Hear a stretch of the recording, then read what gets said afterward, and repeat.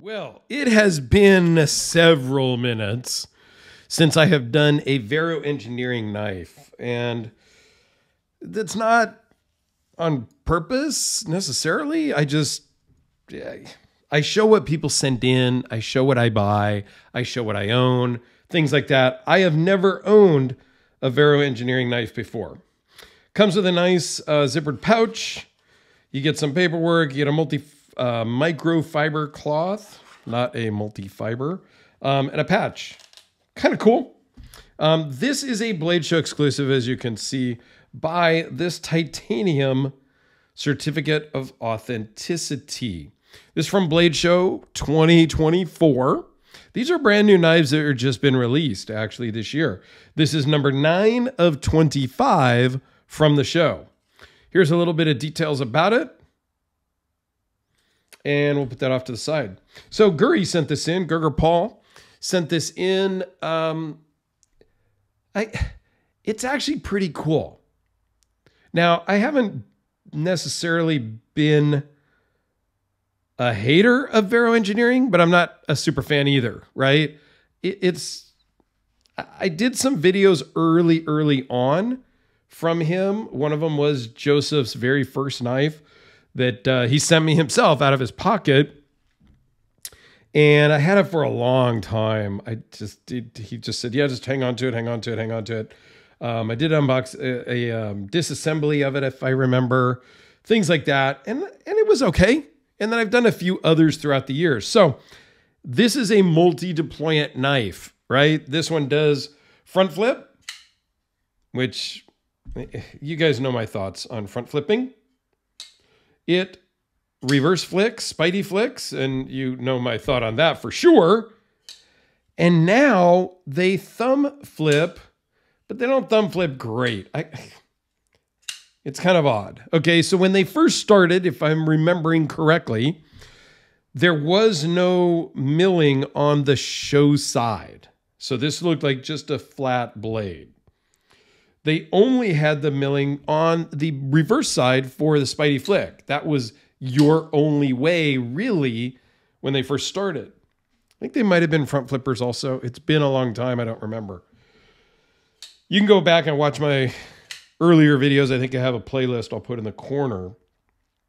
But I know for certain this did not used to be there on this side because Joseph liked the fact that it was a very clean and sterile blade. And he's a spidey flicker guy. Okay, I am absolutely not a spidey flicker guy, but that's okay. It works on this knife. And all in all, I think this knife is kind of cool. They are made by Bestech. Joseph is the designer. Bestech is the manufacturer, and they OEM and do a lot of that stuff for a lot of different people, right? And I give credit to Joseph for admitting it, making it public, and talking about it, because there are other makers that literally won't tell you where they're made. They just say, yeah, it's made overseas. And then it's up to you to try to figure it out. And there are some that I still don't know. And I wish they were just upfront and honest about it. Okay? So, what is the show special on this? Is this anodizing on the front? Is my understanding is all that's really different. These are out of Magna Cut.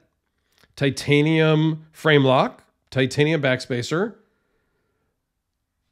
Yeah, it's a titanium frame lock with a Magna Cut blade, but it's done really well. I don't really have too many complaints about this knife. I wish it was a thumb stud instead of the goofy thumb hole and spidey flicking, millings, but that's me. Okay, that's not a negative on the actual knife.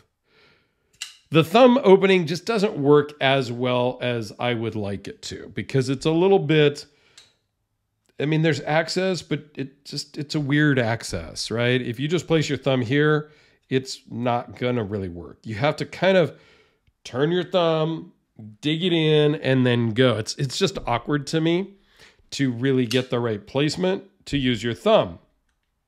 That being said, let's talk about some specs. 4 5/8 closed, 8 1/4 overall, 3.65-inch blade, 0.018 behind the edge. Runs on bearings, magnet cut, as I said, 5.6 ounces.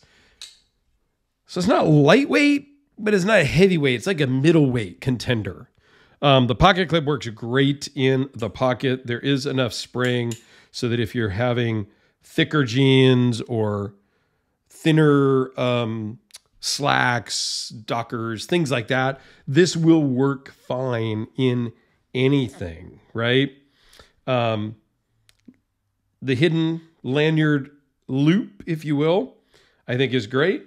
So yeah, all in all, kind of cool. I like magnet cut. It is really sharp and good, and it does work really well for cutting.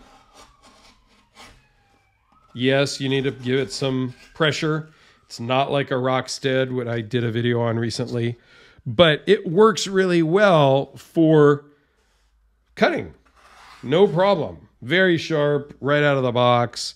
And you can't really hurt it. So I think it's great user. I like the blade shape very much. And it feels good in the hand when you're using it and holding it. Even when you're holding it really tight, you would almost think that this pocket clip here would be a hotspot, but it's not.